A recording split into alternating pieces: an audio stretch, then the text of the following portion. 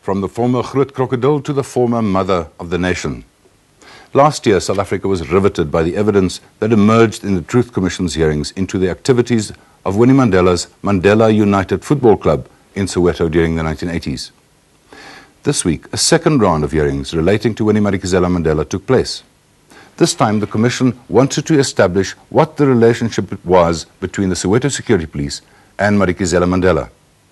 But let's take the story from the beginning. For 9 days last year, one witness after another appeared before the Truth Commission in Mayfair and pointed an accusing finger in Winnie Madikizela-Mandela's direction. The allegations range from personal beatings by Mandela to tales of abduction and 8 brutal murders. One of South Africa's most respected anti-apartheid activists referred to the general reign of terror by Mandela United Football Club in Soweto during the 1980s. The football club often dispensed their frightening brand of justice, which included vicious assaults in cases ranging from domestic disputes to those who crossed their paths and were branded as informers. It was widely spoken about in the community that Mrs. Mandela often directed these operations. Some of the most damaging testimony against Madikizela-Mandela, however, came from the distraught families of the 2 boys who disappeared during the 80s. Both families hold Winnie Mandela responsible. I've already mentioned that she was present and she went away with him. What else must I say? Mandela, however, remained unruffled throughout the 2 weeks of unrelenting testimony against her. She dismissed all the allegations by every single witness and finally suggested that the hearings were part of a political plot against her. The unhealthy coincidence in my mind that this must happen a few days before the national conference, to me, suggests it is part and parcel of that agenda. A whole lot of other things which are not necessarily connected to this Truth Commission. Finally, however, she responded to an emotional appeal from Archbishop Desmond Tutu and gave a form of apology. And you don't know how your greatness would be enhanced if you were to say, sorry, things went wrong. I am saying it is true.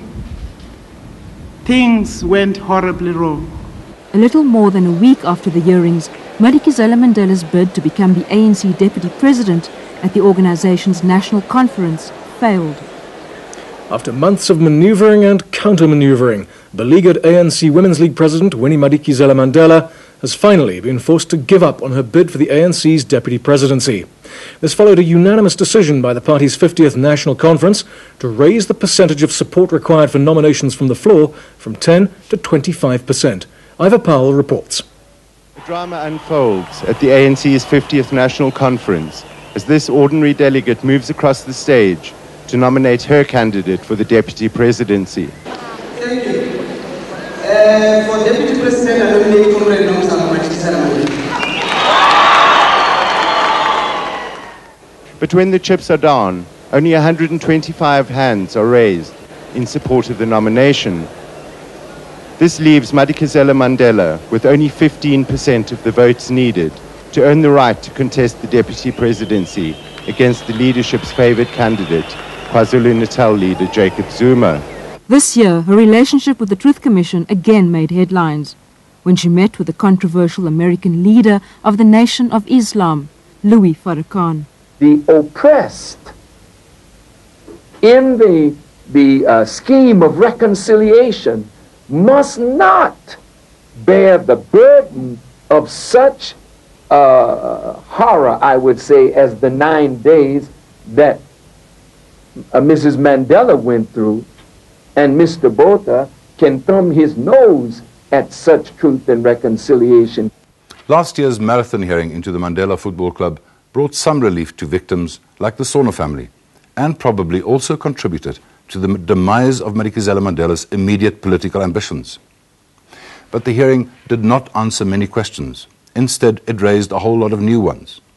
Like what exactly was the relationship between Winnie and the Soweto security police? It was with this in mind that the Truth Commission held a second round of hearings this week and subpoenaed policemen from the former Soweto security branch. Winnie Madikizela-Mandela did not attend this week's hearing, but her presence dominated the proceedings and the testimony of the former Soweto security policeman. Nice t-shirt for Winnie Mandela, 25 rand each. What is interesting for us was to find out, with all these allegations going on around the activities of Mandela United Football Club, what did the security branch know about all this? Because we are aware that there was surveillance by them, and they've admitted that they had a telephone tap, for example, on Mrs. Madikizela-Mandela's house. We know for a fact now, on his own admission, that Mr. Jerry Richardson was an informer. So we needed to determine what the security branch knew about the matters and what they did about all the other allegations that we've heard about. The men who were responsible for surveilling Madikizela-Mandela, for searching her house, tapping her phone, harassing and arresting her, spoke with awe of the woman who once ruled Soweto. She was untouchable. Mrs. Mandela was not the kind of person whom you visited upon a brainwave and upset her whole household and see if I could arrest her. That would have meant the end of my career at that stage.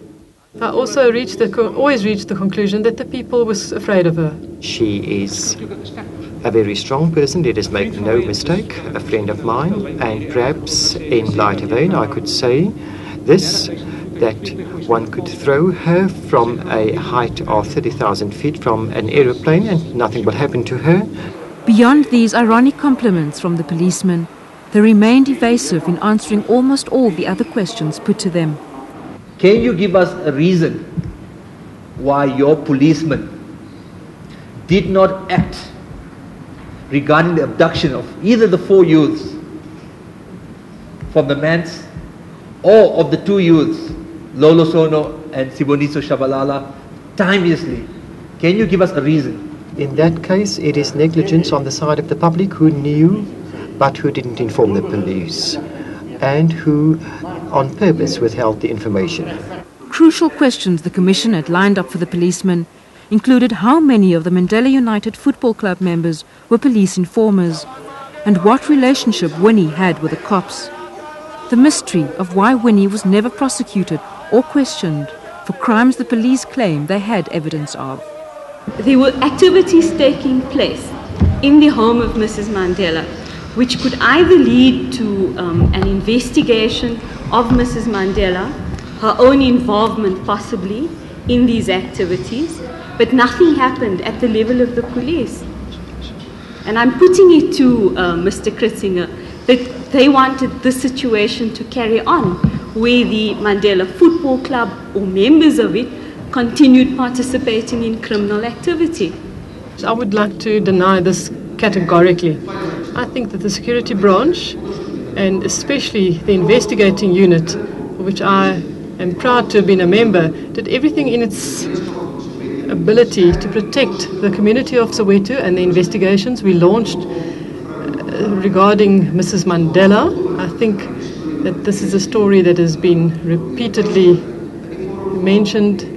That I want to mention again that she was not a person simply to be approached. One must take into consideration that at that stage she was the wife of President Mandela. It was just a matter of you could just not approach her.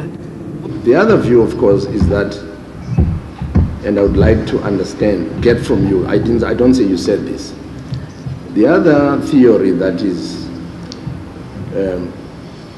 associated with absence of action by the security police is that Mrs.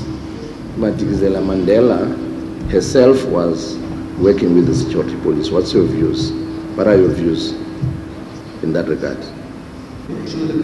If you want my personal opinion, then I would say that I deny this categorically. I cannot believe it to be true. Between all the denials and evasive tactics, some new facts and corroborations of earlier evidence did emerge.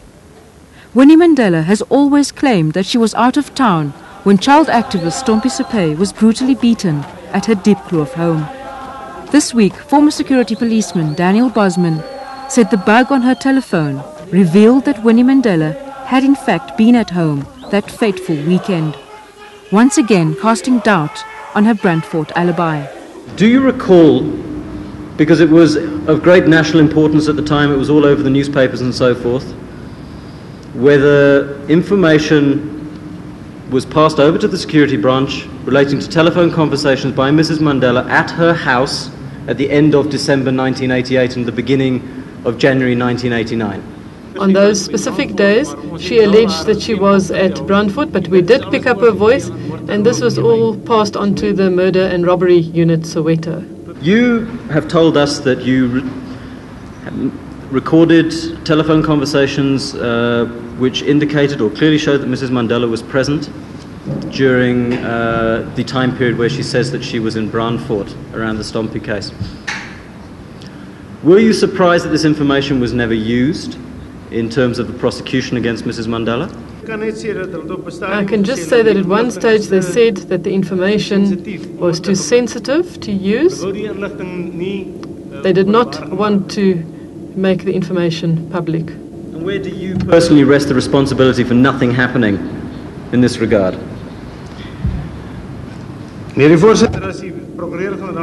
the Attorney General refused to prosecute, then nobody could have done anything. We were powerless. We didn't know what to do. Can I read from your statement that it is possible for us to go and obtain the transcript you are talking about? Op die stadium is het onmogelijk. At this stage, I think it's impossible. I think everything has been destroyed by now. Last year, former Mandela United football coach and the convicted killer of Stompie Sepe, Jerry Richardson, created a sensation when he confessed to being a police spy at the first round of the Truth Commission hearings. This week, the security policeman confirmed this, but said Richardson was the only informer they had in the Mandela household. Throughout the 2 days of the police testimony, the families of the disappeared Soweto youngster Lolo Sono sat in the audience. So too did the mother of Stompie Sepe. This time they were joined by the family of murdered Askari, Johannes Temba Mabota, who, it was claimed, was Winnie's lover. The former commander of Vlakplaas, Eugene de Kock, who described Winnie as a thorn in the flesh of the security forces, gave a chilling account of how he later murdered her alleged lover. He told the TRC Temba Mabota had been handed over to Vlakplaas by this man, former police colonel Jan Potgieter. When Mabota turned around, I shot him 2 shots into his heart after each other. Then his clothing was removed, his hands were untied, and he was placed on top of the dynamite, the explosives. I then walked off because exploding bodies was not in my line. Decision to eliminate Temba Mabota. Who made that decision? I wouldn't say Jan Potgieter took the decision. I believe it came from his commanders, and if he did that, he would have had very good reasons for that. That was one of the dark sides of the guerrilla war, and I would like to mention that any war that is being fought in the shadows is very rude, dirty. We must make no mistake about that. The Commission has now spent 11 very long days probing all the different angles around the Mandela United Football Club and Winnie Madikizela-Mandela. But so many questions remain in the air. Was Temba Mabota killed to protect Winnie and her relationship with the police? Why are the policemen still so evasive about a woman they clearly saw as a terrorist? Why was Attorney General Klaus von Lieres not called to explain why Winnie Madikizela-Mandela was given special treatment? But most critically, why did the police never follow up on the cases of the 2 missing youths, Lolo Sono and Sibonisa Shabalala? Why do the families of these 2 boys still have nothing to go on except their own suspicions?